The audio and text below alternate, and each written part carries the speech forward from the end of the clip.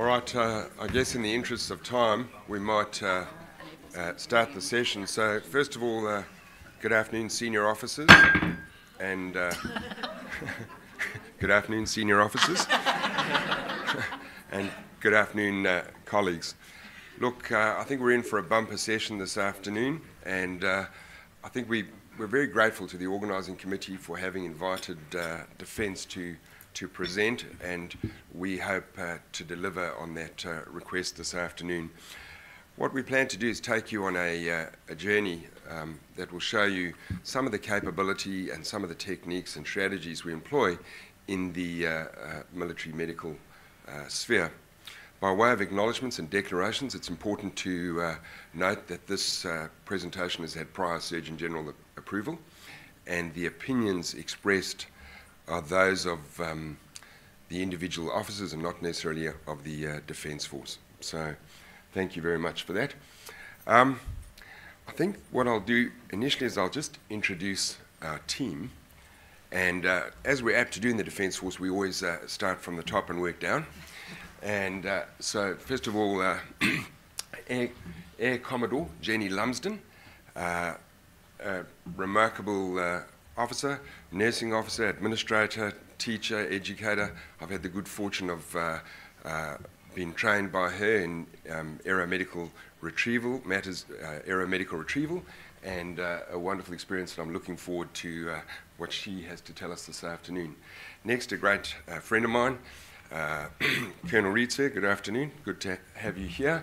And we always get a lot of value out of Colonel Reade. He's a tremendous Army Reserve officer, and he also holds the portfolio at the current time of Professor of Military Medicine and Surgery, and so he's a go-to man if you've got any ideas. Next, Sue Sharpe. I've had the great privilege of sharing a tent in in Western Australia with Sue, and we've both endured the horrors that no naval officer should have to endure of pit latrines and no running water. And we came away with our friendship intact, so I think I'm looking forward to what she has to say. Major Tania Rogerson is a specialist anaesthetist, Army Reserve officer, has done a fair bit of work with the Special Forces, and she's going to have some entertaining stuff for us this afternoon as well. Then my great friend Dan, who looked after me on my first deployment to Afghanistan. Dan is an outstanding soldier, an outstanding medical practitioner. He was blown up on that tour, and indeed received a commendation for distinguished service. Isn't that right, Dan? So we're very privileged to have him here this afternoon. And then getting towards the end, Squadron Leader Rebekah Herron.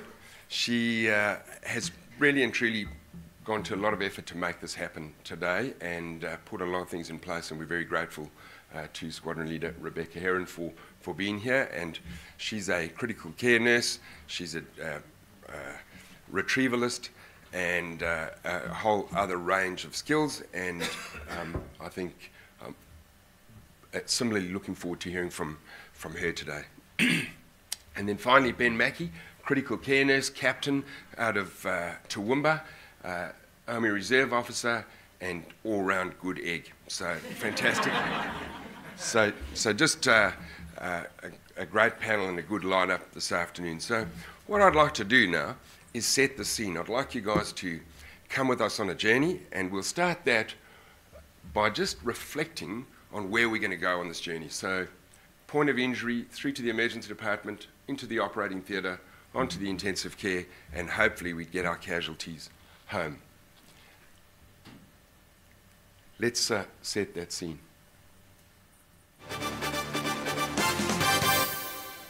Welcome to Breaking News Tonight. The unrest in the Iron Islands has erupted into overt civil war, and the latest reports suggest Westeros has sent in armed forces in a bid to prevent secession. Let's cross to Ali for the latest. Thank you, Seb. The events here are dramatic. The fighting has been described as fierce, with many casualties, including women and children. We understand the Australian Defence Force has launched a mission to secure the safe evacuation of its nationals and diplomatic staff. The Australian ship, HMAS Canberra, thought to be carrying soldiers, equipment, and medical capability, sailed 2 days ago and is reported to be off the coast of the Iron Islands. Back to you, Seb. Thank you, Ali. The international community has strongly condemned the civil war and urges all parties to return to the negotiating table before further destruction and loss of life. We will continue to bring you live reports as events unfold.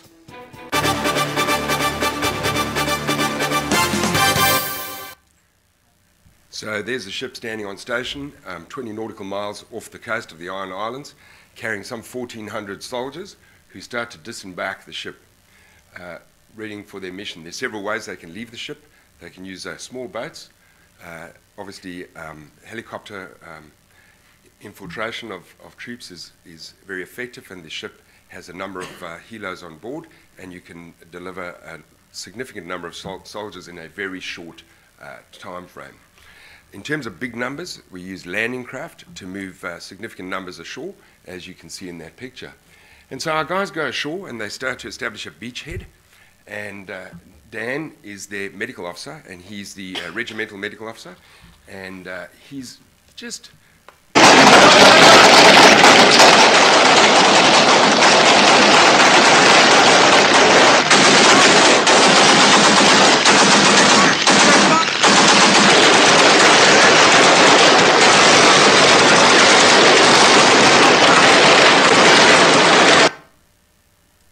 So Dan, at the end of this, you have 3 casualties. You've had, in this very brief engagement, you've got a fellow that's been hit with a RPG, and he's got a right upper limb amputation and a right lower limb amputation. There's a fellow that has a penetrating brain injury or head injury, and there's a fellow that has chest and abdominal wounds. Can you please take us on that journey?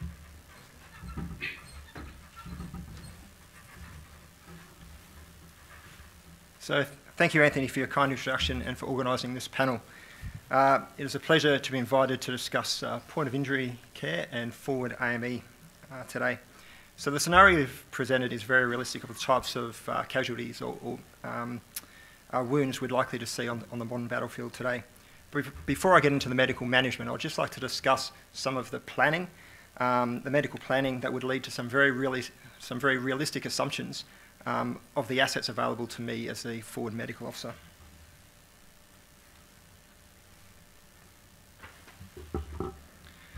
A successful mission is likely to save more lives than any medical care.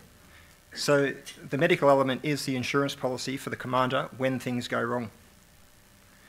I like to get involved early in the military planning process with the command team to make an assessment of what the composition of the medical element on the ground will be. I base this on the most likely course of action, that's being a single penetrating gunshot wound, and that's mitigated by every soldier carrying an individual first aid kit, which includes a combat application tourniquet, a CAPT, and a pressure bandage, and the most dangerous course of action. And I assess this to be an insurgent chopper crashing, and that's mitigated by having a medical element on the ground, led by a medical officer that can cater for 2 Cat Alpha and 4 Cat Bravo casualties. There is a saying in military planning that we plan for the most likely course of action and we cater for the most dangerous course of action.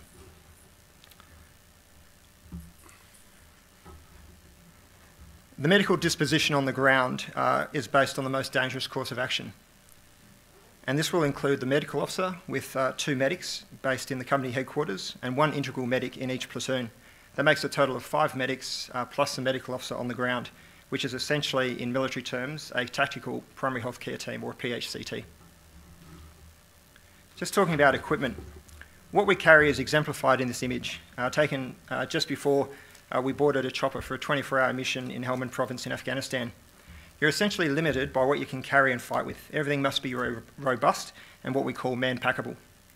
On top of the medical kit, you must also carry things like your water, your rations, your radio equipment, and your weapon. And as you can see, we must also be prepared to fight at night with night fighting equipment and also in all weather. So the major medical equipment that I would usually carry would include an airway kit with an inhaler oxygen cylinder, normal saline asthma fluids, a drug case with analgesics, anaesthetic agents and IV antibiotics, and there's a whole heap of different dressing types that we'd normally take with us: pelvic binders, soft litter, a hypothermia kit, paediatric kit, amongst other things.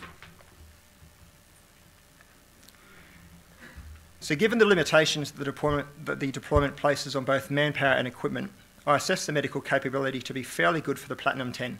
The Platinum 10 is that treatment given in the first 10 minutes for major hemorrhage, compromised airway and attention pneumothorax, and fair for the golden hour.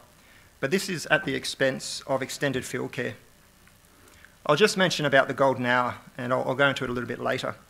So that's a term used by the US military, and the clock starts when the 9-liner is first sent from the field, and it stops when the wheels are down or the chopper lands at the medical treatment facility for damage control surgery. So the purpose of this planning is to tease out the limitations in capability that need to be mitigated, and I would then take these to the commander for action prior to the actual mission or the deployment commencing. Firstly, the limitations in the medical capabilities on the ground must be mitigated by having a dedicated rotary wing AME platform. There was a lot of background discussion about how this rotary wing AME platform should look for the future ADF. There's talk about a MERT type capability, physician-led, or a swoop and scoop. It's not my intention today to fuel this debate, other than to use the saying that a bird in the hand is worth two in the bush, and my medics would be delighted to see any platform arrive on the ground in any way, shape or form, and the sooner the better. My experience is that operations in non-permissive environments will require a robust AME plan, and that's actually prior to getting the senior operational commander's final approval. So that actually makes AME within the golden hour a go or no-go criteria for the entire mission. It's a must-have. The next point about training is the disposition of combat forces on the ground may mean that these casualties will only be seen by their platoon medic and not myself as the medical officer prior to the AME for damage control surgery. This necessitates an advanced skill set for our medics, which must include placement of surgical airways and being able to decompress a chest to be able to operate within that golden hour. TCCC. I'll now get into actually how it works on the ground, for which we generally follow the TCCC principles. Tactical Combat Casualty Care. It's a set of pre-hospital trauma care guidelines customised for use on the battlefield. It was introduced in 1996 and is reviewed annually by the Committee on TCCC. It's a US-based system and it was instigated. It's been around, as it says there now, for just on 20 years, and it's run by an ex-Marine medical officer. And it's something that it takes on many different names and shapes and forms in different militaries around the world, but the TCCC is the basic principle. So TCCC actually steps through 3 phases of casualty care, from the initial wounding through to the arrival at the medical treatment facility. The first phase is care under fire, which includes self-aid and buddy aid. What we say is you're still downrange, so you're still downrange where all the fighting is happening. So the priority is to control any life-threatening external hemorrhage with that combat application tourniquet and to continue the firefight. Every soldier will carry an individual first aid kit, that's an IFAC, and amongst other things that includes the combat application tourniquet, the CAPT, shell dressings, a 10 milligram morphine auto-injector, as well as some hemostatic dressings, NPAs and the like.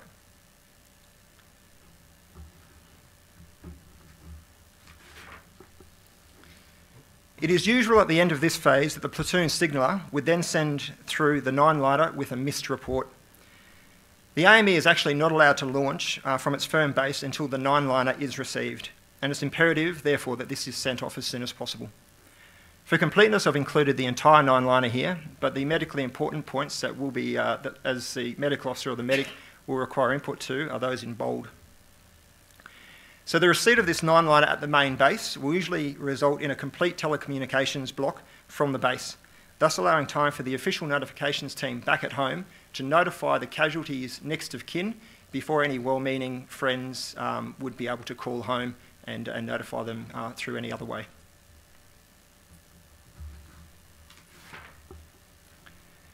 The second phase is tactical field care.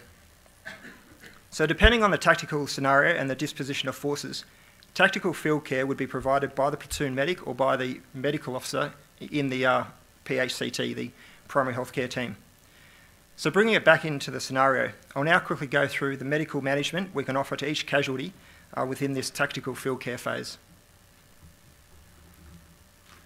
For patient 1 with the amputated right arm and leg, they would receive a CAPT to their arm and leg and a haemostatic dressing, IV or IO access, analgesia and IV antibiotics.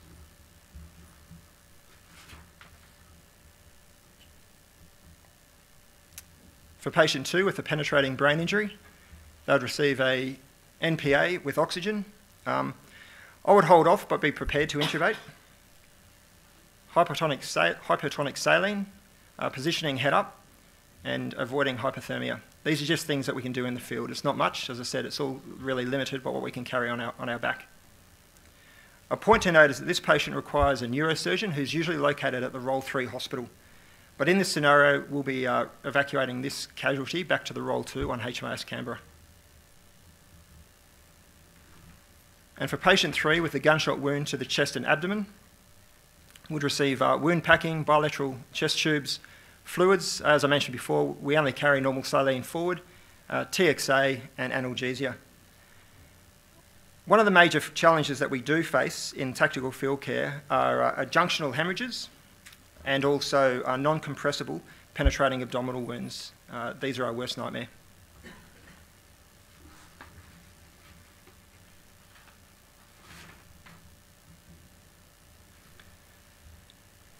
Tactical evacuation care is the final phase of TCCC. It can be either through Medivac or Casovac and is an opportunity for resupply of consumables to be dropped from the evacuation platform. The casualty must be packaged appropriately for flight, especially for protection from noise, vibration and the cold.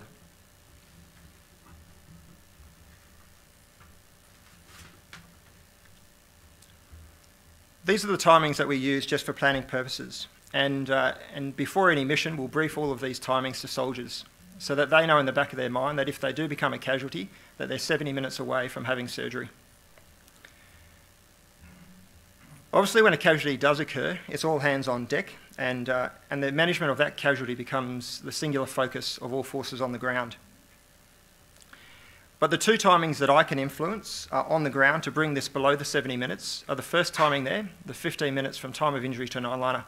The 15 minutes is just a planning time. So what we do is we try to drop that nine-liner as soon as we possibly can. And the fourth timing there, the time at the HLZ. Having the casualty packaged and ready for loading when the chopper arrives at the HLZ will also reduce this time to less than 1 minute. Helicopter crews have also been known to reduce that second time, that 15 minutes to wheels up of the rotoring AME platform. I've seen helicopter crews be able to get up within 7 minutes of receiving the nine-liner. And I'll just add that there are many people here today who are infinitely more qualified than I am to talk about the process and the progress through the medical treatment facility, which is really where I'll leave it here today. Thanks, Anthony. And I'll just leave with some concluding remarks, which I went through. Fantastic. Thanks a lot. Thanks very much, Dan. I think probably, Dan, would you just mind keeping it on? Just keep on. There you go. So now what we've got, Dan has packaged those patients and they're on their way back to the ship. Just keep clicking.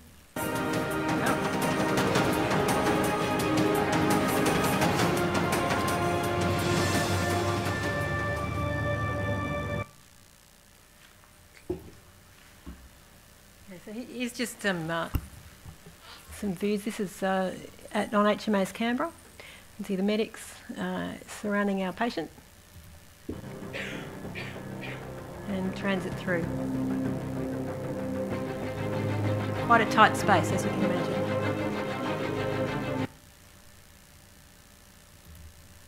Okay. So, good afternoon, ladies and gentlemen. Thanks for the opportunity of being here today and presenting, and to give a little bit of emergency medicine and Navy flavour to the talk. I've recently served on board HMAS Canberra for a deployment and an exercise, multinational exercise just off Hawaii, which was a tough gig. And after spending a long time in the Navy, I've got to say these new ships at Adelaide and Canberra are incredibly impressive, and if you ever do get an opportunity to have a look at them, I would certainly take that. Today I'll just be talking briefly about Canberra's capability, also the emergency department organisation, how we run things, and just some of the options for the critical casualties that we have. So our patients have arrived on board HMAS Canberra, which is an amphibious assault ship, which has about 27,000 tonnes, which is big. There's a ship's company of about 400. They're the people who are required to actually keep the ship operating. And Canberra also has ability for about another 1,000 people. Most of those are usually Army ground troops.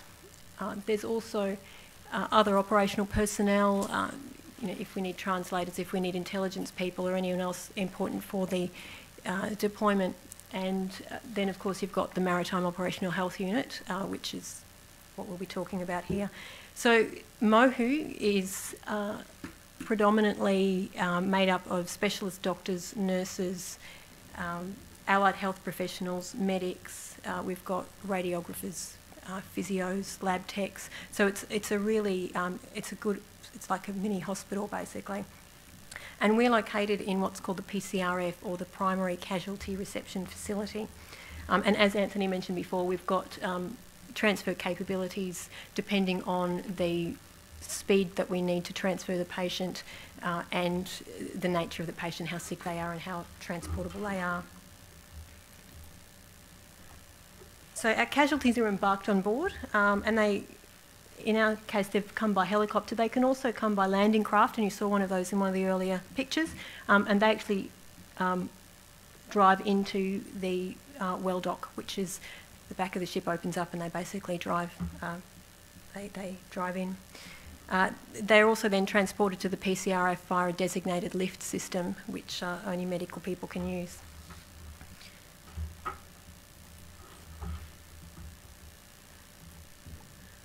So here's just some photographs of our emergency department. When the casualties arrive, they're met by 3 research teams. I promise that wasn't me. Either myself or another FACEM would be running the overall organisation of the emergency department, so that we've got clear oversight of the whole situation, and also to provide command important and relevant information that they may need to arrange transfer and other operational things. So each team would be led by either an emergency doctor or a specially trained emergency nurse or crit care nurse or a medic. And the roles that we have on board in our team is the same as you would see in any emergency department. So you've got your airway, you've got your circulation and access, the scribe, the drug administration. So it all very much shadows what we do in our non-military lives. When you consider the space available, you know, those of you who think that an emergency department in a hospital is cramped, we consider that quite palatial by comparison. That little, see if I've got the, that's the little trolley that we get patients around. As you can imagine, when you've got 90-degree bends and very tight corridors on a ship, a normal hospital trolley just wouldn't cut it. So we've got this little two-wheeled trolley, which actually works really well and is very manoeuvrable.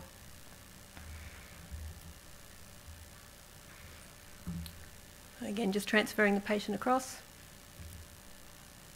And that's just another look at on the ED, and there's Commander Holley, who is fortunately on board with us today.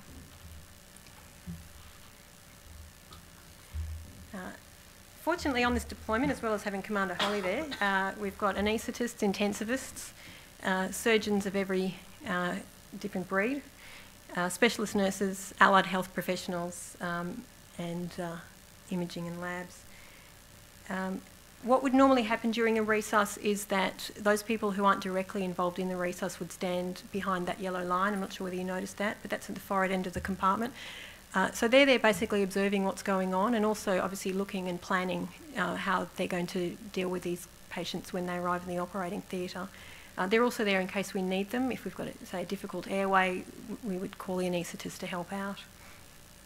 We've also got ultrasound and X-ray facilities on board, including a mobile X-ray, and our lab tech is able to run bloods and do cross-matches, blood gases and biochemical screens. So it's a really good setup.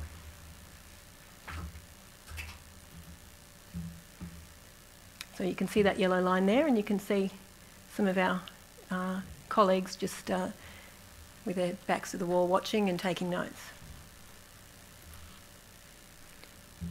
So we're going to concentrate just on one of the casualties, which was the hemodynamically unstable soldier with a gunshot wounds.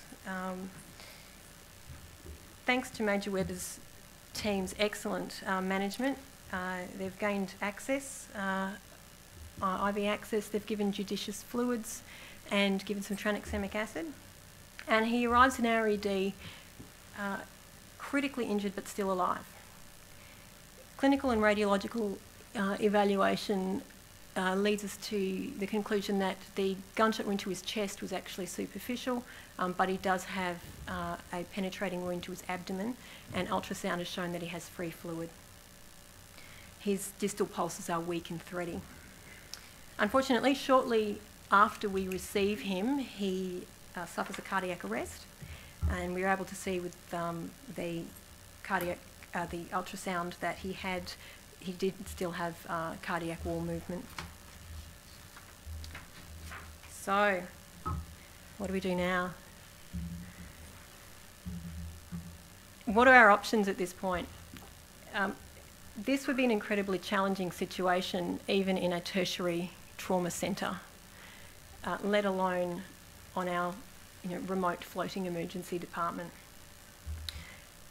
This casualty meets the criteria for aortic occlusion, which is at this point probably going to be the only life-saving intervention which is available.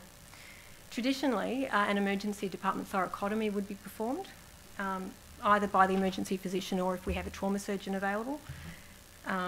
The advantages of thoracotomy in this case would be obviously to get access to the descending aorta.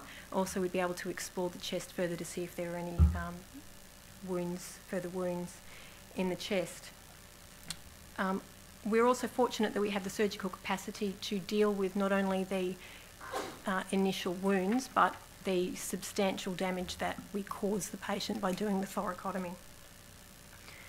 A recent study of just over 100 combat casualties in Iraq who required emergency department thoracotomy actually showed that there was a 12% long-term survival without neurological deficit. So even though those numbers are small, it's actually is a significant result, particularly if you're one of those 12%.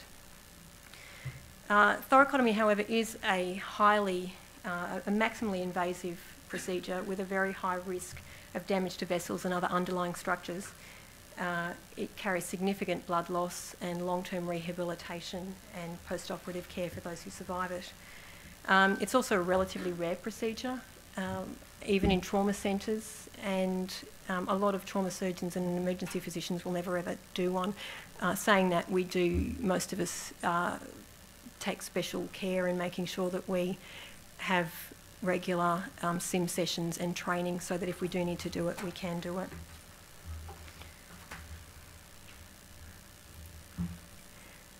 The other option is what's called RAAF.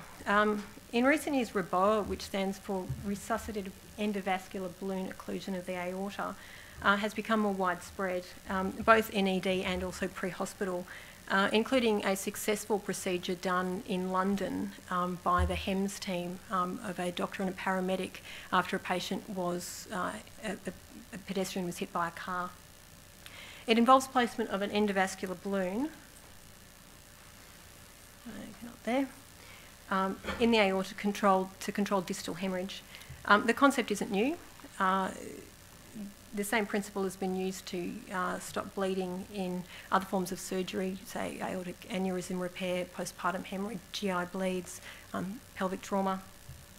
And it's far less physically invasive than an emergency department thoracotomy, and it does tend to give better physiological parameters, and it's also seems to have high rates of technical success. But it is a relatively new procedure, and it's something that most emergency physicians would not have seen or done.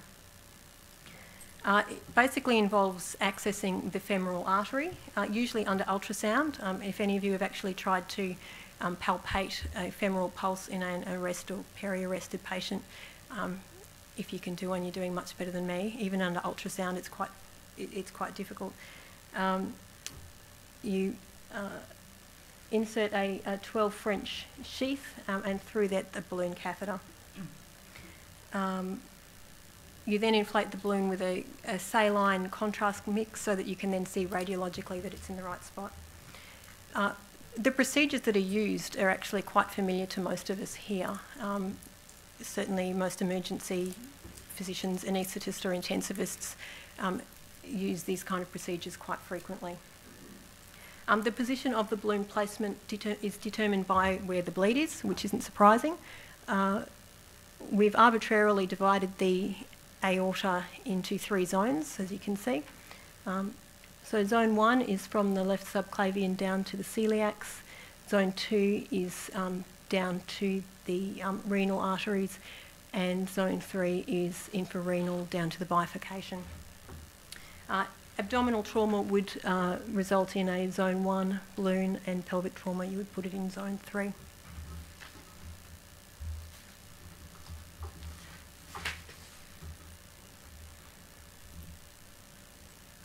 So which procedure?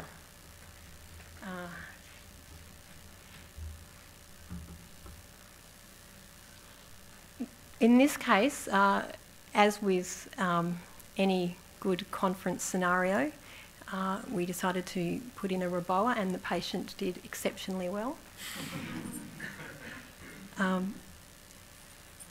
We were able to do this because when we looked at the chest trauma wasn't in fact invasive, so we were happy that there wasn't any thoracic aorta damage, which is a contraindication to RAAF.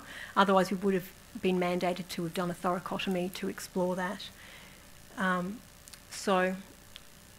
We were pleased to say that the patient stabilised. We got return of spontaneous circulation, and we also stabilised the other 2 patients through our wonderful care. And then I was able to hand the patients over to Major Rogerson, who carried on with their journey. Thank you very much.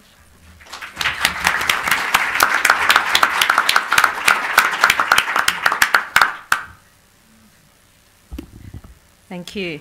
I'm an anaesthetist in the Army, and in the military setting, the anaesthetist, basically you don't have as many resources as you do in a normal hospital, so manpower is quite important. So anaesthetists would generally not just hang in the operating theatre, would supplement the trauma bay, help with retrieval, and the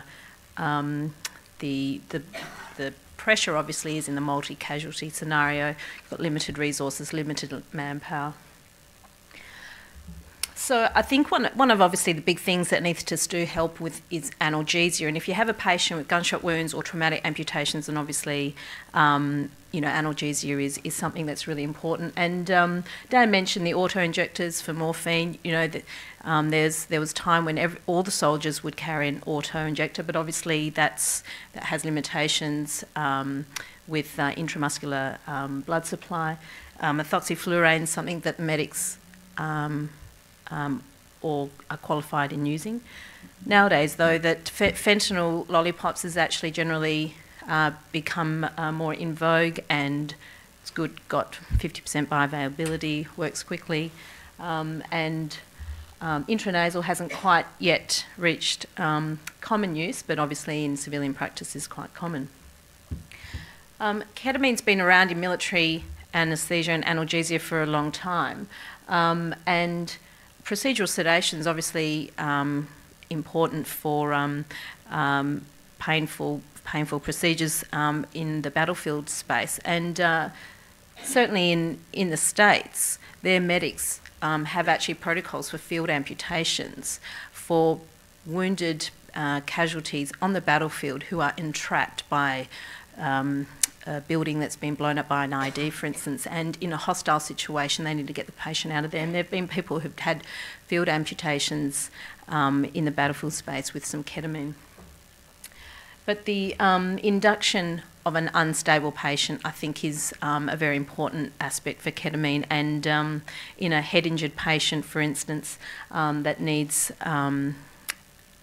intubation and anaesthesia, some of these really shocked patients are maximally sympathetically driven, and so giving them an opiate or some other drug that actually drops their sympathetic drive is actually quite dangerous. So a small dose of ketamine is actually very useful. And the other thing about ketamine is that in these young patients, I find young, fit, healthy men, mainly with orthopaedic injuries, they often have, you fill them full of opiates and they are still in pain, but their respiratory rate is 8. And so in those patients, I find a small dose of ketamine really just hits things on the head, and obviously a optional ketamine infusion as well. So I think analgesia is important. This is actually just a moulage traumatic amputation. It's amazing what you can actually do in training with good props. This is an amputee actor.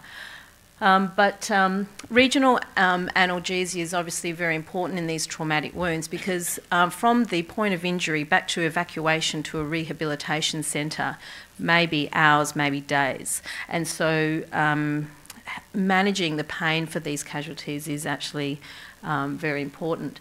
And so for an upper limb traumatic amputation, you've got the options of an interscalene or supraclavicular, and obviously for a lower limb, you've got the femoral and sciatic. But of course, with regional analgesia, you've got the liability of having some equipment. We do them with ultrasound these days, and there are portable ultrasounds around, obviously, but and on the HMAS Canberra you would have, but you may not have it in all of the forward military facilities, and you have to obviously have a catheter that you can put in and some sort of pump to reliably inject the local anaesthetic. I find there's a lot of fancy catheters on the market, but an epidural catheter is actually fine for most things. But of course there's a training liability. Not everyone is actually being trained to put in these nerve blocks, so that is something that is important. But it is actually very important to reduce the likelihood of PTSD in these multiply injured casualties. And surprisingly, infection in these dirty battlefield wounds with regional catheters have actually not been as important or as debilitating as you would expect. So I think if you do have all of the bells and whistles in a fancy operating theatre like you would have in a tertiary hospital, well then that's great. But the challenge of military medicine is, I think, when you don't have the resources, you're in a more austere environment, you don't have, you know, a red button that you can press on the wall, you don't have oxygen outlets coming out of the wall, and you are in an austere environment, and you don't have anyone to call on, and you're using things, you're doing treatment via headlamp. So I think that this photo actually just demonstrates some of the challenges. I mean, you can do anaesthesia in all sorts of aspects. I used to think when I first started anaesthesia that you actually need a fancy anaesthetic machine to deliver anaesthesia, and of course that's actually not true. This is a picture of a field anaesthesia device. There's actually compressed oxygen there. So a lot of the times when you're doing anaesthesia in a military setting, the questions are, do you have compressed oxygen? And that, I think, is something that it's one of the resources that you need to think about, because that is a short supply. Like shipping oxygen cylinders, you know, to a foreign country may not be necessarily easy, and it may not be in abundant supply. So this is a machine with a plenum vaporizer which uses compressed oxygen, but of course if you don't have compressed oxygen, you can still deliver anaesthetic agents via a draw-over anaesthetic device, and we have these in the military as well. The other way of doing anaesthesia is, do you have inhaled gases or do we have intravenous medication, obviously if you've got inhaled volatile agents, you need to have either a draw-over or a plenum vaporizer. But if you have got propofol, then you can deliver anaesthesia intravenously and you don't need all the anaesthetic machine. But then what do you do if you don't have a syringe driver? I mean, in modern medicine, we actually use syringe drivers to deliver accurate doses of intravenous anaesthesia, but that may not be the case. So there are lots of little recipes around, and this is one such recipe that you can use for more austere environments where you don't have the resources. And this is a picture of a dialer flow, which is actually, it's a simple device which is more accurate than counting drips, and you actually dial up the mils that you want per hour on the little dialer flow. It's a single-use disposable, it's cheap, it's actually quite a good little device. And you actually just put your concoction in the bag of saline and there's a little recipe for you if you don't have any of the fancy gear. If you want to do some procedural sedation, you can just put some really good stuff in a syringe and actually just give boluses for short-acting, painful things. Now, the other thing I think is a big factor of military stuff is if you don't have all of the gear in the operating theatre, you may not have the HMAS Canberra may be a day or two away. So in which case, these are some of the aspects that need consideration. This is an example of a kit some of the Americans use, when they go out into a more austere environment. We've got these ventilators, it's not a gas-driven ventilator, it's got long battery life, very rugged. This is actually a small oxygen, the O2 pack, a little oxygen generator where you can, once you've activated it, it will give you 25 minutes of oxygen at 6 litres a minute. So there's a lot of different portable type things that you may have access to in a more austere environment. And so these are one of the things that we think about in a military is how to get more intensive care out into the field and the concepts of delivering ICU in a situation where you don't have all the fancy resources. This is an example of a way you can actually store blood. How do you store blood if you don't have a reliable refrigeration system? Well, Pella can make this, and you can actually freeze the compartments beforehand, and once it's frozen you can put 4 units of blood in there and you can keep it for 4 days. The other thing about battlefield military medicine is also the technology, and as technology increases, it's really great to sort of keep abreast of what else is out there. And so you guys may have seen the sternal FAST, the sternal intraosseous devices. This is the XStat, which is just recently been licensed in America, and it's just basically sponges that you inject into a cavity to try and pack a wound. Some other things, obviously when you're trying to carry stuff out into the field, you may actually, size is important, so you've got a portable IV fluid heater there, you've got a little ventilator which only weighs 1.2 kilos. So there's lots of new equipment that is constantly getting generated. And I just lastly want to finish with telemedicine, which is an issue that we deal with in a dislocated environment such as a remote military setting, because you may not have all of the specialists at your fingertips, and being able to ring home and actually get proper advice is actually a very important part, I think, of military medicine. And this is just one device that is on the market where it's a vital signs monitor, but you can attach a video laryngoscope, you can attach an ultrasound to that, and everything that comes up on the screen is actually transmitted to, securely to someone back home. And so there could be a specialist or a doctor at the other end guiding somebody through a space like that. And for example, this is me learning to do burr holes at a course. But I mean, there are doctors even in rural communities that have actually been found to be in a situation where they've got to do life-saving procedures without the with guidance electronically. So that is also another consideration of military medicine anaesthesia. Thank you. Thanks.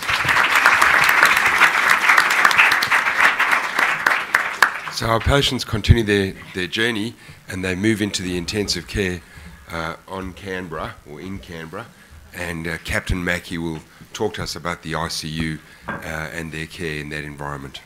Cheers, thank you, sir. Here's a picture of the ICU on HMAS Canberra, and I think our session really aligns well with the previous pandemic discussion that occurred before, and hopefully you're seeing some really, I guess, repeating themes through the sessions. And as we arrive in the intensive care, I thought it'd be worthwhile discussing not so much the patient management, because how we treat a head injured patient or someone with trauma on a ship in an intensive care unit is not, the key priorities are not distinctly different from what they would be at the Royal Melbourne or the Princess Alexandra Hospital. But I think it's worthwhile talking about some of the team factors, the workforce issues, and those challenges that exist day to day managing a patient in ICU, because all the exciting stuff's happened, people have been moved, but as we know, that tidal wave hits and they stay in ICU, and there's some really unique things about that experience and management that I think it's worth a touch on. So look, for most part, our experience in intensive care is that we have a daily routine. Like, you come to work, you check your roster, you do your allocations, but the picture I've got here is of empty beds, and for the initial part of an operational deployment like this, that you may not actually have patients in the ICU.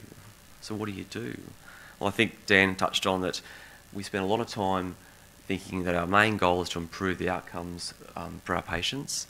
We have an attitude that we think about the most likely events and we look at the most dangerous. We spend a lot of time preparing for these things. But overarching that is that we're in an environment that's pretty uncertain. We have a lot of other responsibilities that aren't necessarily apparent when you describe yourself as a medical officer or a nursing officer. And I'd like to touch on those further.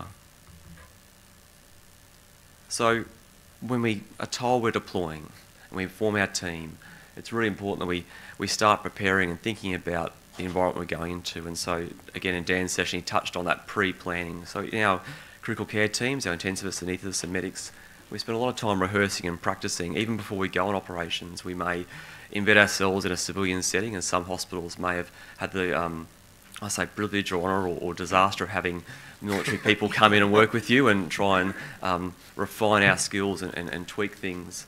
So we spent a lot of time thinking about those things. And for those of you who have been on a P&O cruise and had the terrible episode of an upset stomach, we think about what would it be like to have a massive outbreak of barley belly or other sort of infectious diseases. How are we going to manage that? And we think about I guess the environment and threats, and the common ones we try and think about are the trauma, the bullets, the broken bones and the burns.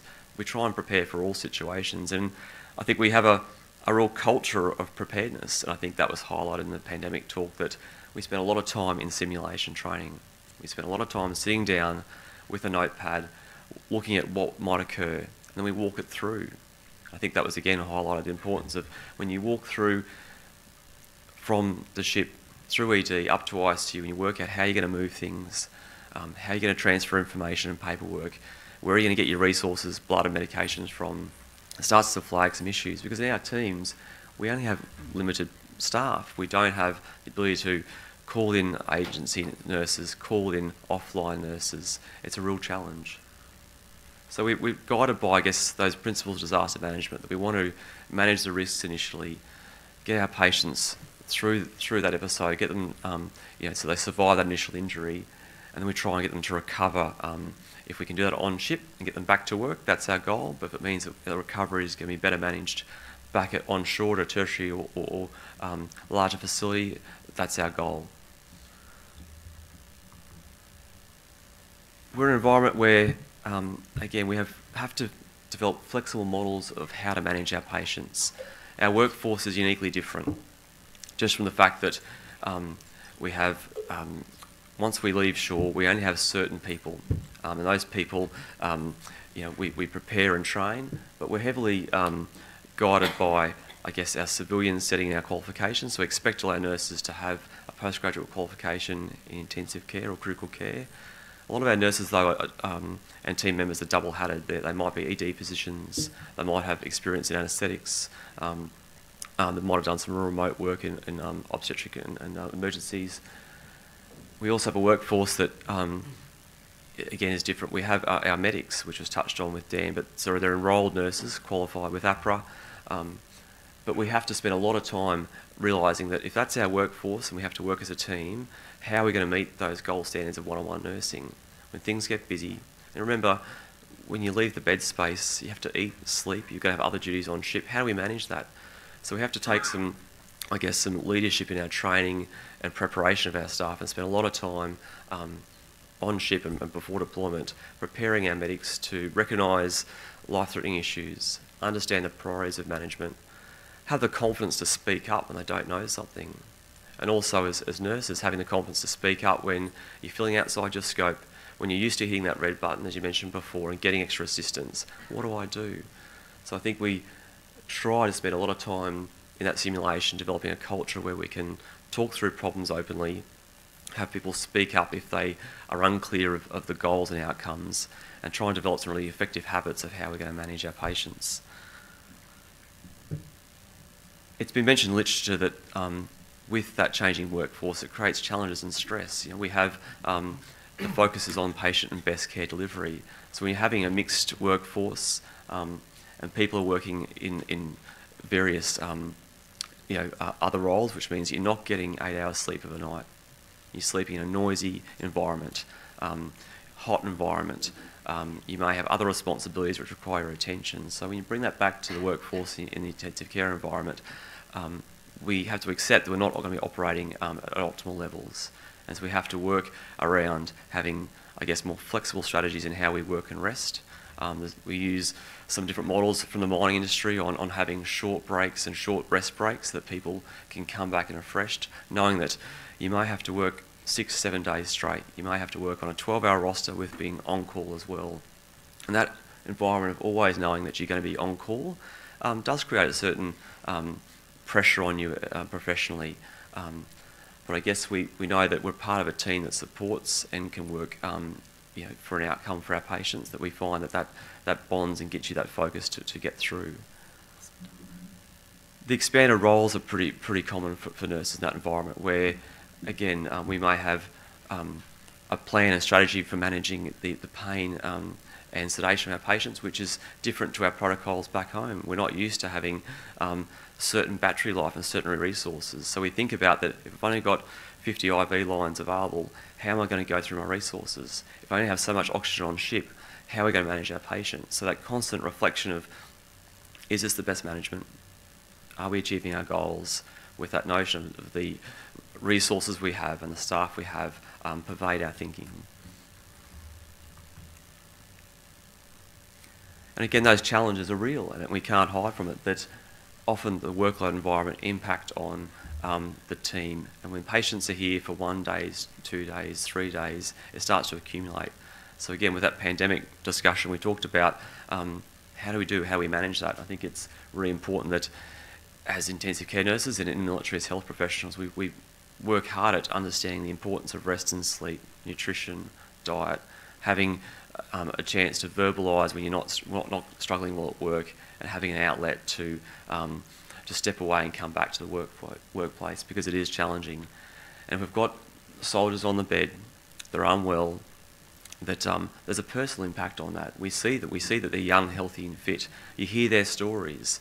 Their mates come in and tell you that he's got a girlfriend back home, he loves his dogs, and we have connect with our patients. So in many ways, there's a real risk that we get that compassion fatigue in that environment, because it's in a little funnel. You're in this little tight-knit unit, and so it's a real challenge for us as that critical care team to be close to our patients, think about the management, and so there's a lot of emphasis that we spend on, I guess, looking after each other, having good relationships out of work, being open about how we're feeling. And I think that's a culture that's been developed in defence, particularly in health, where we recognise those stresses are unique, but it's effective to pick them up and recognise them. And my own experience when you're working with colleagues who you don't see functioning well, it's been these experiences in the military which have highlighted that it's important to touch people on the shoulder and get them to have a break, get them to debrief, but knowing that they have to come back to work and contribute again. the responsibility and autonomy, and I've got the little picture of the elephant. My daughter loves elephants. That's a rewarding experience. You know, getting up a hill and seeing yourself work through in this environment is a real humbling experience. You know that you've grown from it, that your colleagues, your intensivists, you know, allow you to, you know, have a plan, work in that environment with limited supervision, gives you a sense that you're actually, you know, you're practicing at a more advanced level. And through the history of nursing, particularly back to World War I, nurses have taken that role and sort of moved forward and taken those advanced practice skills. So again, it highlights that we spend a lot of time in our simulation training trying to pick up those key issues in our management of patients, so that when we're stuck in these environments where we don't have a lot of supervision, we feel comfortable to manage it. And finally, again, the notion that we're in a limited setting, we have limited staff and resources, and that it's really important that we consider where's the best place for these patients. So on a ship, we can't just keep filling up. So even with these 2 admissions, we'd be reaching crisis point where we'd have to start thinking, if we have any more events onshore, what are we going to do? So the back end is always something we probably don't think often about as nurses, and as an ICU team, it's critical we consider what's the best place for this patient. So I guess the notion of having a transfer should always be a planned, calm event. We've got to manage the risks as a whole team and understand the importance of you know, why we're doing the move, and the benefit or risks of doing that. We touched on the notion of telemedicine before, that often we may not have the resources available to diagnose and get the best assessment, and we may have to use our offshore support to guide us in those decisions. But it's a balance, and I think too, on a ship, moving someone to CT packed up around corners, it's very hard to manage an airway at a head, look at your monitoring, have 2 people pushing a trolley. So just the logistics of that is something you wouldn't consider as being an issue in a tertiary hospital, where you might have 5 people, you know, a lift that's double sized, you know, doors can shut, you can access the CT easily enough. These are real issues on a ship or any other setting that we might have an ICU patient in defence. And finally, I just thought it's, to give you a sense of all the heaviness of managing these patients, that there's a real reward to it, that often why the ICU team and the health team on these deployments are so successful is because we develop that loyalty and friendship, and often it's developed in the civilian setting. We work together professionally, and then we step into other uniforms and have that relationship. It's this notion too that we often have 2 families. We have a family that's green or white or blue, and that when we're having our soldiers or our patients admitted, we feel a real connection to them, and you want to serve and provide them with the best possible care. So for me, I thought I'd touch on just those experiences have really shaped me, and I think too, it's been a real you know, highlight in my professional career to have the experiences working in intensive care and in the I guess defence health. So thanks for the opportunity. Thank you very, very much.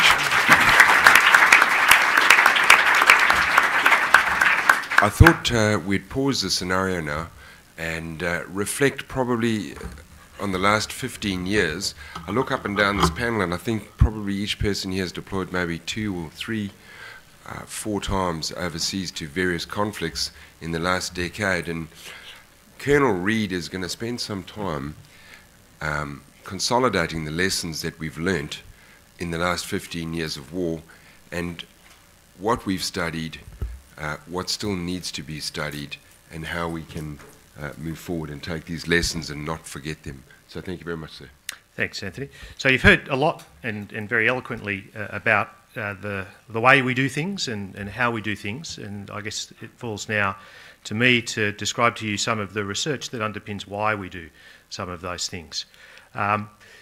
Conflict, as many of you, of course, will have recognised over the centuries, has been a catalyst for the advance in military, in healthcare in general, not just in military healthcare. But in the last 15 years, I suppose in parallel with renewed focus on research rigour, and in particular an epidemiological approach to research in our global healthcare system, we've really seen the benefits of that from the military perspective as well. And a whole new field of research has emerged called combat casualty care, and it's that I'm going to describe to you this morning. this afternoon. So I'm just going to throw you a random selection of studies that have emanated from the military environment that drive some of the things that you've heard so far today. So here's a study from the US military, the US Joint Theatre Trauma System Combat Casualty Care database that has around 55,000 casualties in it, accumulated over the last 15 years. And the investigators in this study set out to examine what happened when the goal of care changed in around 2009-2010 from aiming to get casualty onto the battlefield to a surgical facility within 90 minutes to changing it to that goal being within 60 minutes. And I guess there's a couple of things to note here. One is that when Donald Rumsfeld says that something should change, it actually changed. So the proportion of people who met that performance metric after the introduction of that mandate was dramatic. So a very high proportion very rapidly met that metric, and these investigators were able to show that in concert with that, the mortality of those casualties reduced, in a sense validating the concept of the golden hour. That study also showed something that I guess might have been intuitively obvious to anyone who'd worked in a civilian healthcare service, but I guess less so in the military, where we often focus on very light deployable hospitals, as you've heard, that for the most critically wounded patients, these group here with an injury severity score of greater than 25, the mortality was substantially less if you were taken to a larger combat support hospital compared to a forward surgical team. So I put this up not at all to diminish any of the stories that you've heard to date about the way that we are able to project surgical care forward. Sometimes that is very necessary. But I think the point to take from this is that we're a self-learning organisation, and we're able to look at the results when we do this versus when we do that, and to adjust our plan for the provision of healthcare support in the deployed environment accordingly. And indeed, this has played on the mind of many health planners since its publication last year. A slightly earlier study, but one again that's both influenced civilian and military thinking about how we do trauma resuscitation is this, which came from a comparison of the trauma databases of the United Kingdom and the United States. And they looked at the pre-hospital care capability that was put forward into the battlefield in comparison, again, comparing those two nations. And so here we've got injury severity score of patients versus mortality. And as you might expect in the most severely injured patients, it didn't matter whether you were transported by a very capable Chinook-based emergency physician-led resuscitation capability, or whether you were transported by the United States capability, which at that stage constituted just a pre-hospital medic. In other words, if you were very severely wounded, your mortality was very high regardless. And equally, if you were not very severely wounded, there was no difference in mortality outcomes. But for the group of people who had, you might say, the largest preventable rate of mortality, that the intermediate injury severity score, it was demonstrated that the MERT, the Medical Emergency Response Team, the British approach to this, the emergency physician-led team, had a lower mortality than did projecting forward a more austere capability. And again, this has informed the way we project emergency medicine onto the battlefield. You've heard about tourniquets. We don't just put tourniquets on. They've been subjected to some research. It's difficult to do randomised controlled trials. In fact, it's almost impossible to do randomised controlled trials in the deployed environment, but we do collect data, and to the degree that you can draw conclusions from observational data, we've done just that. So here's a US study by what many consider as the father of the tourniquet, John Cray, Colonel Cray from the United States Army Institute of Surgical Research, demonstrating in this case that if the tourniquet was applied pre-hospital compared to if it was applied in the hospital, the mortality was substantially less. I guess you might say circumstantial evidence, but probably the best we have, and I guess goes intuitively with also our understanding of pre-hospital hemorrhage control. If you're talking about landmark studies that the military has contributed to general medical care, it'd be difficult to go past this one.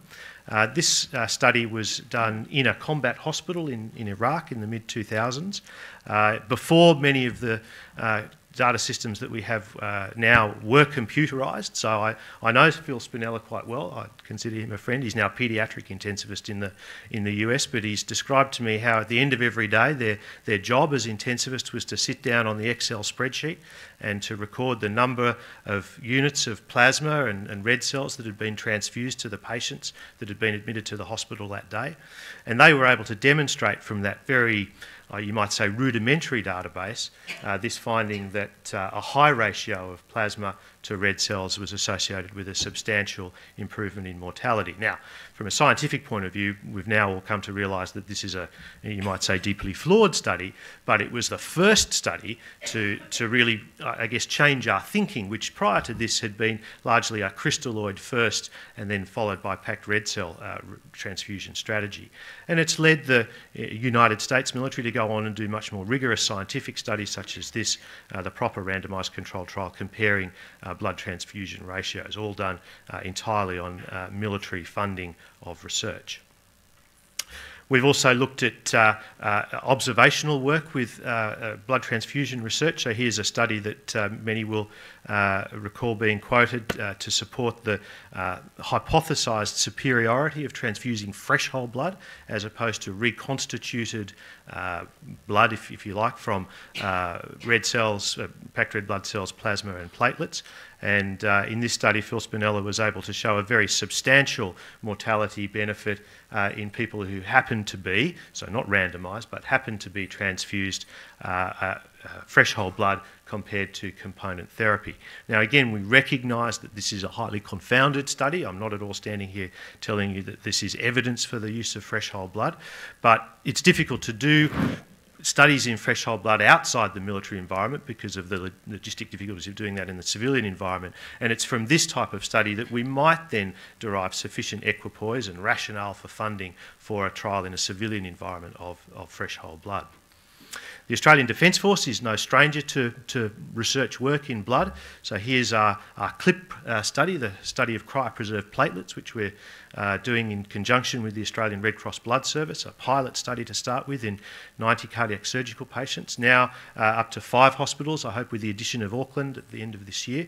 And we think that this is a technology that holds equal promise for the civilian blood community and hospitals as it does promise for defence, with the underlying hypothesis that cryopreserved platelets, that is platelets that are stored at -80 degrees for up to 2 years, might be at least as efficacious and safe as our conventional platelets stored for only 5 days. And if indeed we're able to show that through this trial program, not only would we have this technology available within our Defence Force, but we would, we think, revolutionise the supply of blood products, or platelets in particular, throughout our civilian healthcare system. We've done research on topical haemostatic agents. The agent of choice in the Australian Defence Force is shown there, the combat gauze. Again, a little difficult to do randomised controlled trials in soldiers, but an extensive preclinical research program done with partners in the United States and in the United Kingdom, looking at efficacy, safety and so on of these products, which are now coming into civilian pre-hospital practice. We've also looked at parenteral haemostatic agents. You've heard tranexamic acid mentioned before. And of course, the trial that everybody knows about tranexamic acid, the CRASH-2 study, 20,000 patients. But with some questions around the applicability of that study to a developed world trauma practice.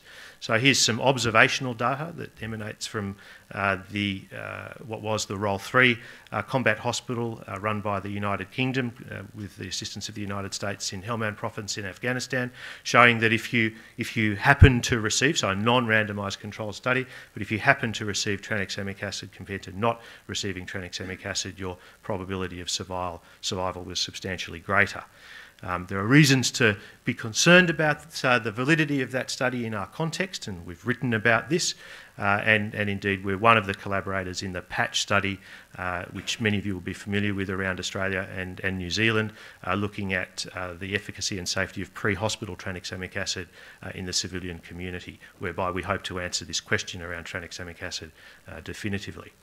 We contribute to guidelines in the military. So, as many of you will know, in around April of this year, the Australian Resuscitation Council and the New Zealand Council on Resuscitation published its first ever guideline on traumatic cardiac arrest, largely based on military understandings of how these patients are quite different to the medical causes of cardiac arrest, prioritising restoration of circulating blood volume, opening of the airway, decompressing tension pneumothoraces and decompressing pericardial tamponade, in preference to doing what you might imagine are we now know ineffective chest compressions of an empty heart, defibrillating a heart that has no capacity to pump blood if there's no blood in it, and questioning the relevance of adrenaline until the circulating blood volume has been restored. So I guess that's of interest in a general sense, but I draw your attention to the fact that that's in a sense a contribution of the Australian Defence Force to our civilian community. So if we were to try and quantify all of that, here's a nice study that's shown that the bulk of research that's gone on in the last few years has been largely critical care focused.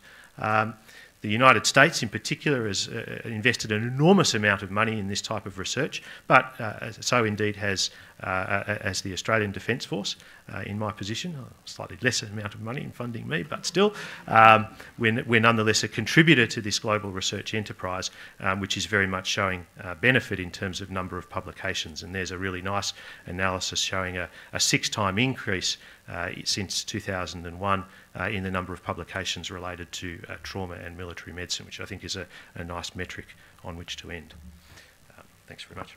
Thank you very much.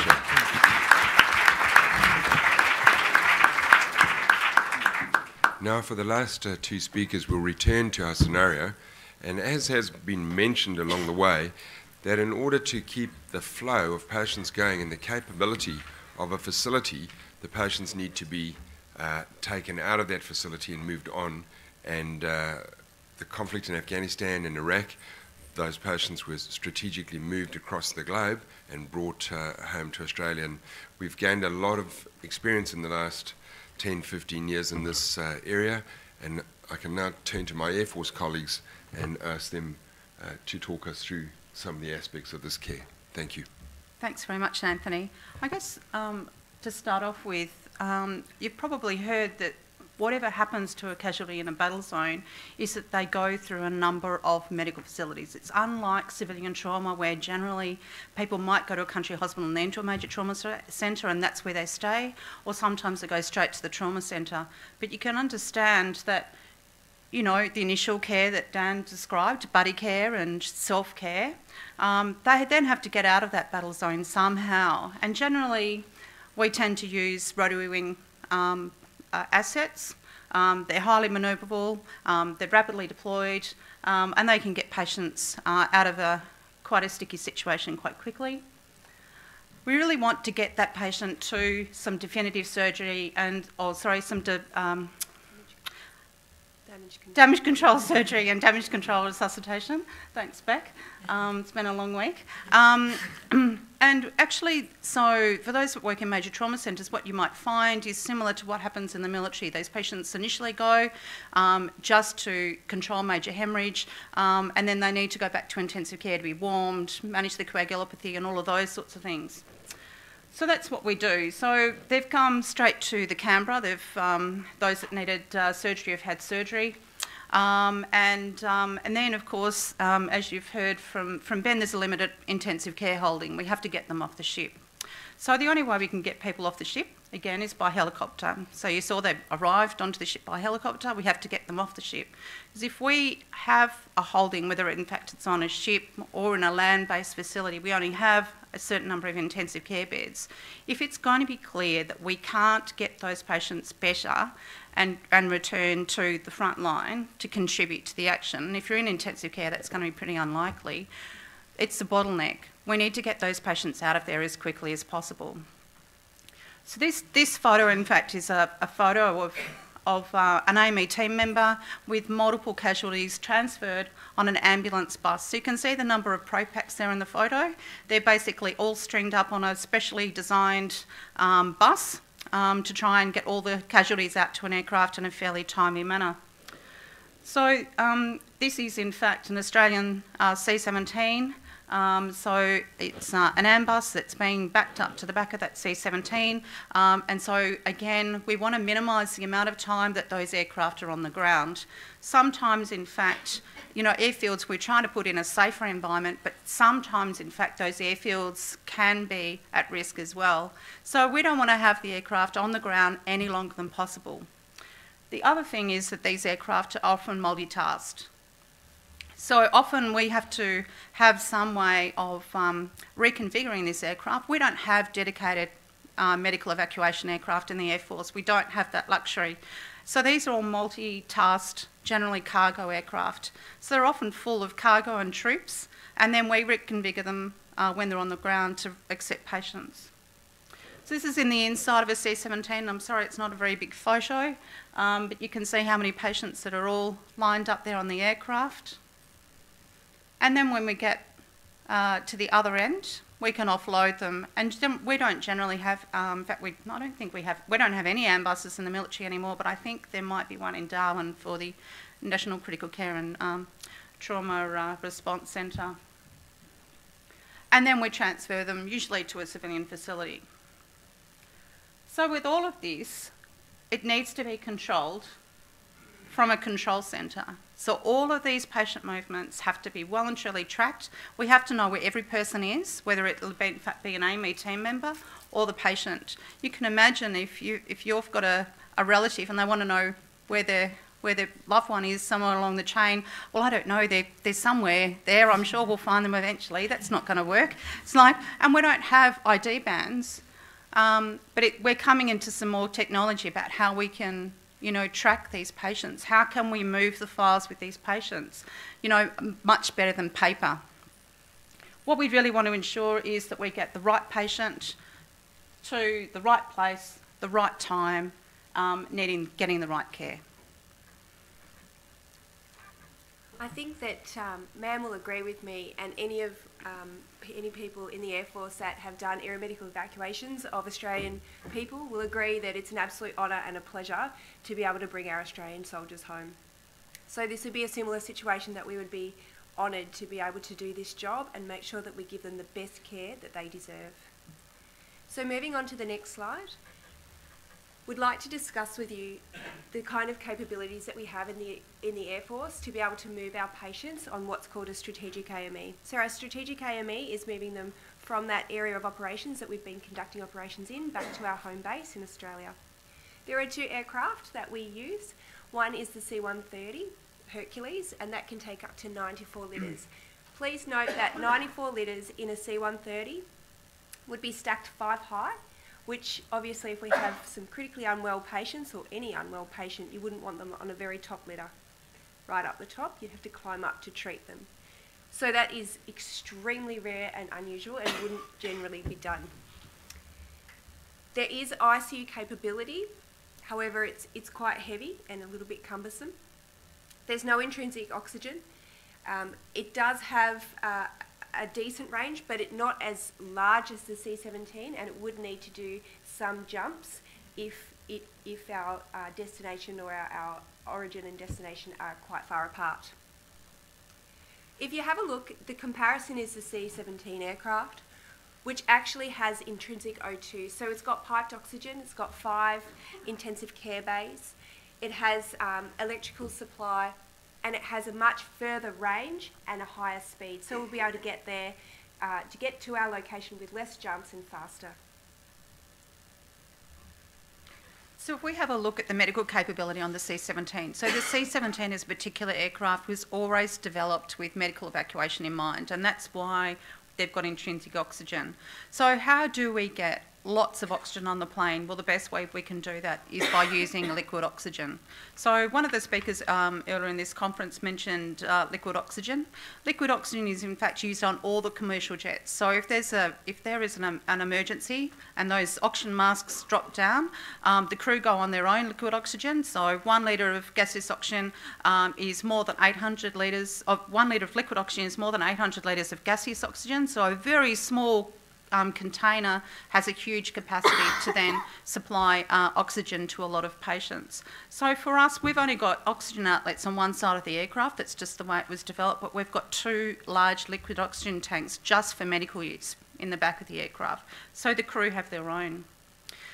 The problem is that the outlets, of course, it's an American-designed aircraft, so all of the fittings are American. So for those people who've ever worked outside Australia, unfortunately, we've got a certain oxygen fitting, which is very different to the American oxygen fittings. So for us, because we work between the Australian and the American aircraft, we have to have 2 sets of hoses that have 2 different lots of fittings. So all of our ventilators, we have to change over the hoses from when we come from often, cylinders onto the aircraft, swap a different hose onto the aircraft, and at the end we have to do a different hose to put onto oxygen cylinder in Australia to then transfer them back to another hospital. So there's all of those sorts of things that we really need to keep in mind.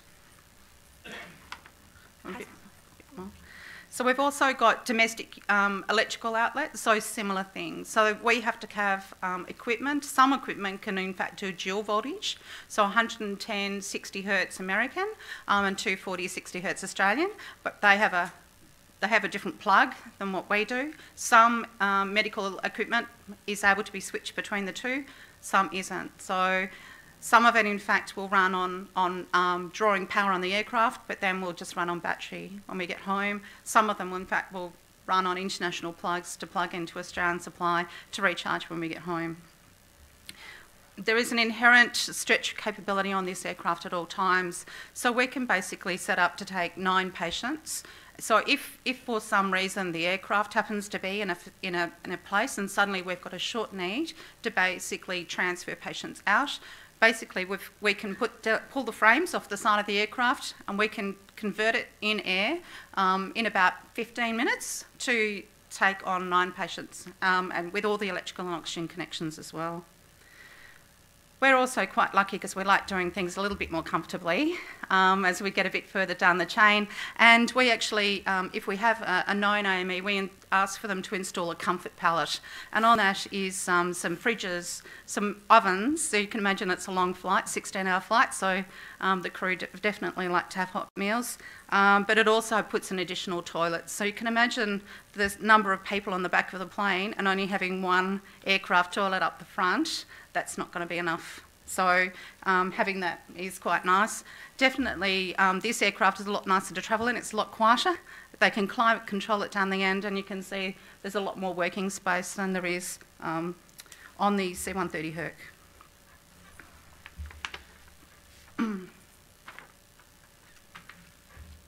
I think that this really leads into that planning about how we're going to execute this mission.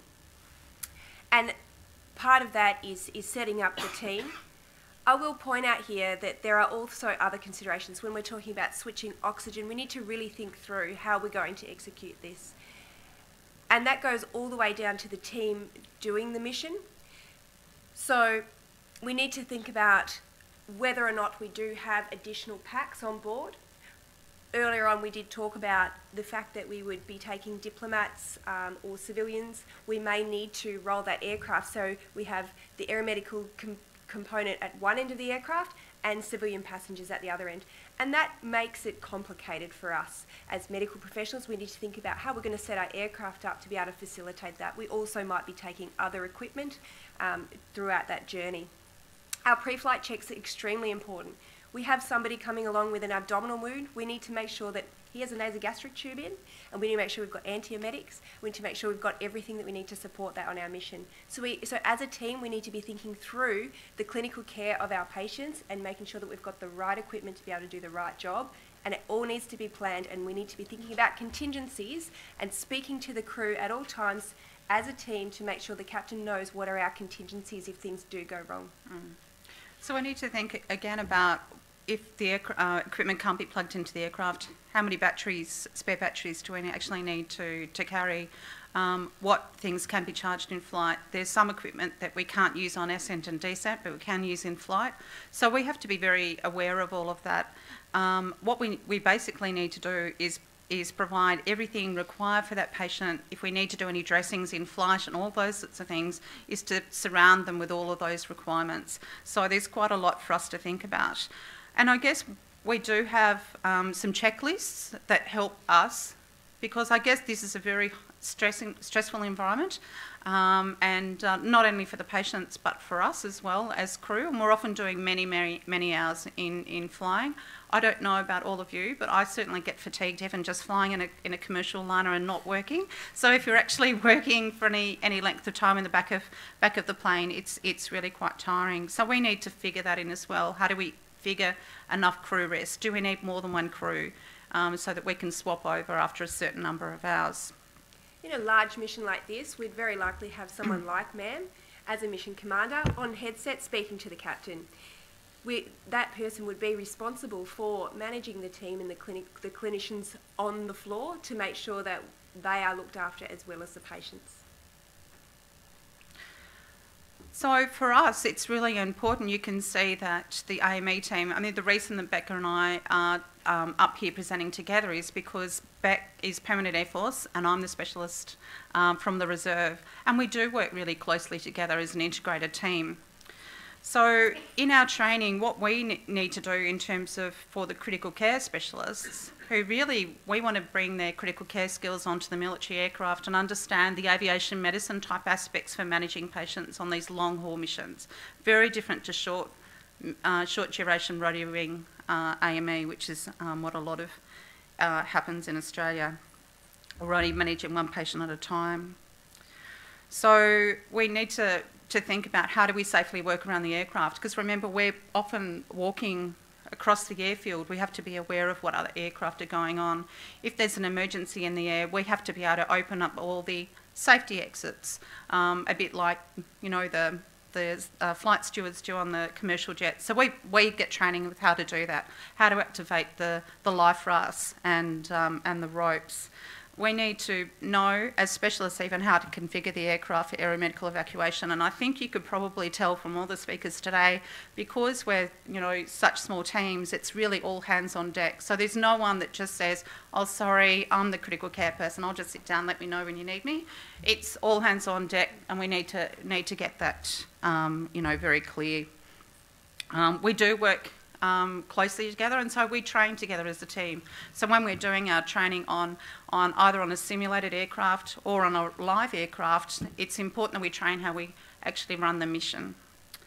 And we need to, I guess, consider how the other nations that we frequently deal with, you've heard we've often deal with the people from the UK and the US, and they use similar aircraft to what we do, and we do have an agreement that whichever aircraft is available, that we can operate on the back of theirs and they can operate on the back of ours, and that's what we do. And we have some commonality with the way that we do. Of course, it's important to note that wherever possible, Australian health professionals will do our best to escort Australians whenever they travel on an international aircraft. So if we've got American aircraft that's taking our patients to an American hospital, we'll make sure that we're there as well, just looking after our health professionals, making sure there's an Aussie there for them. So I guess, you know, to summarise our particular part, one of the big focuses for us is crew resource management, and it is for the is for the pilots as well and the air crew. So, you know, they all have a number of hours a day they're allowed to fly, and we have a number of hours that really we should only be working to. And so when we plan, that's why we can work out how many teams we might need in a contingency. We need to work out how many litres of oxygen we might need for the patient's worst case scenario, ventilator demands, all of those sorts of things. How many amps we're actually going to draw off the power system. So do we need to look at bringing another power converter on board? One of the things we get around that is lots of planning. So there is a lot of planning before a mission. It doesn't matter how short or long or how urgent it is. We have a certain way of doing business, and that's because we don't want anything to fall through the cracks and find that some piece of equipment's been left on the tarmac back where we've left, because once you're in the air, there's no going back. If you've missed something, then you have to do without it for the flight. And so we don't ever want to be in that situation. It's really noisy on the back of the plane. So my last point is on communication. So it's really hard to communicate, particularly on the C-130 Herc. Often we're wearing hearing protection as well, so we have to have a short, succinct way of handing over the patient. So we do use ISBAR for that, and we used clear documentation. But just to get on top of what Major Rogerson was saying in terms of some of the new technology, so one of the things we're looking at the moment is a all-in-one monitor that can do some video laryngoscope capability and also some ultrasound capability. It can all basically, it creates a patient record which can transmit wirelessly, but what in fact we can do is then we have throughout the Defence Force commonality in equipment. The idea then would be to download an information on a USB wristlet. That wristlet goes on the patient. When they get transferred to the next facility with the monitor, they put it in the monitor. All the information is there right from the first time they've been monitored. And when they get to the facility, we'll actually be able to print off a summary of the whole of their care, the snapshots of, you know, you can take snapshots of the scene of the battle. You can take snapshots of the injuries that were at the time. You can take snapshots of the picture of the cords and snapshots of even your fast scan. So the technology is really developing quite quickly. So hopefully, you know, we can grab that. And I think whatever happens in military medicine, you can see a lot of it then translates onto the civilian field. So I think we're very lucky to work between the two, that we can actually see the benefits of both. Thank you. Thank you very much.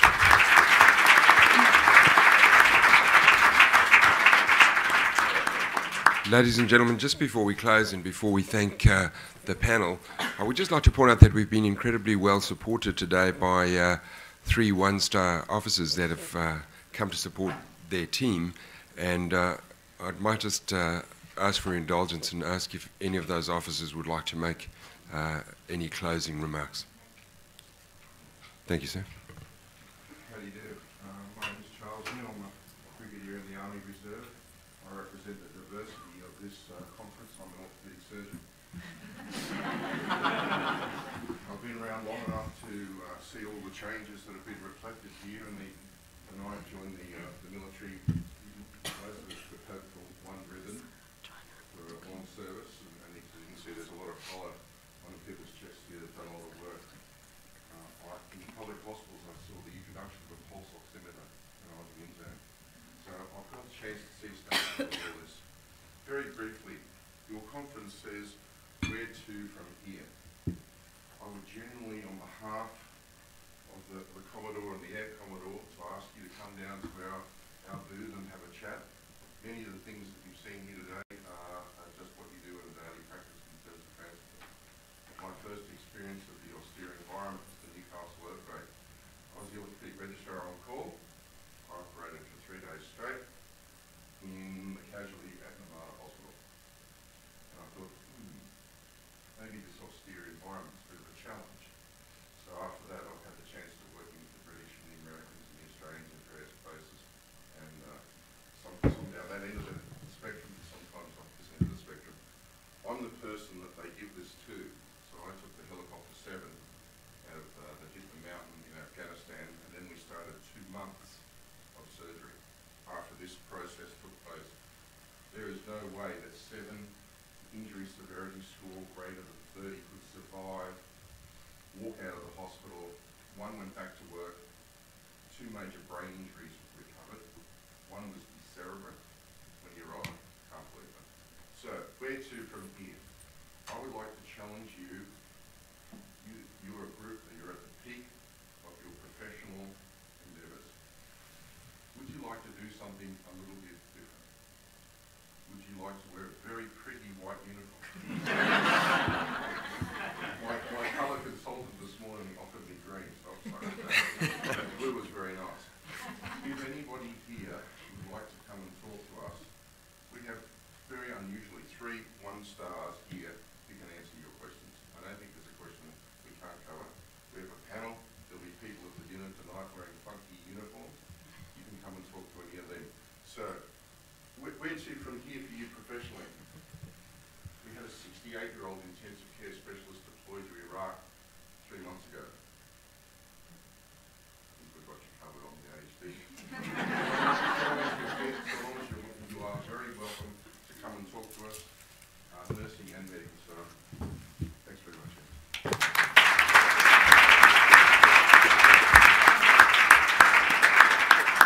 So with that, I think we've ran a little bit over time. If there's any pressing questions, we could take them, but we don't want to hold you from afternoon tea. So do we have any pressing questions? Good. So just in closing, I'd like to thank the senior officers, and I'd like to thank all the members of our panel. It's a real privilege and an honour to work alongside people of this calibre, and we look forward to seeing you at the booth. See you then.